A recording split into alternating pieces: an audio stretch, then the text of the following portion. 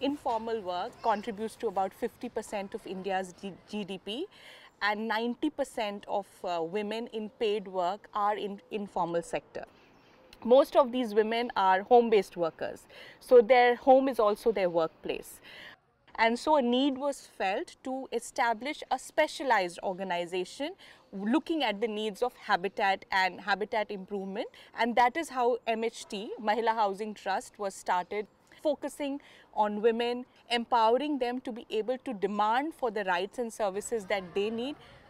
A lot of the behens that we work for, which translates in English as sisters, they are employed in textile, kite making, making edible food products at home and then selling it, vegetables, sorting at home, and then going and selling as vegetable vendors. When they have an employer, they can be hired and fired very easily. Most of the time there is no employer, they are self-employed, so they are working for themselves, which leaves them out of the ambit of any social protection, no medical insurance, no pension plans, no saving plans. And these were the things that MHT looked at, particularly from an habitat perspective. So if I'm self-employed, I don't have a credit history. Who gives me a loan?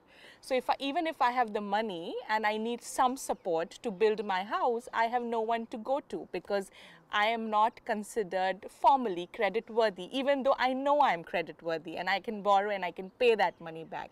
And our behens have demonstrated that by taking housing loans and repaying back. So while in India we did have a large microcredit movement I would say in the 90s and the early 200s, but they were largely focused on income generating loans, whereas housing is seen technically as a consumption loan. And that is also a space that MHT has filled by providing housing loans through its other affiliates and also credit cooperative societies for housing improvement. Because a lot of time they don't want to go buy a new house, they want to invest in improving the house. And we consider, and one of the key advocacy that we have done is to make a case that housing is a productive asset.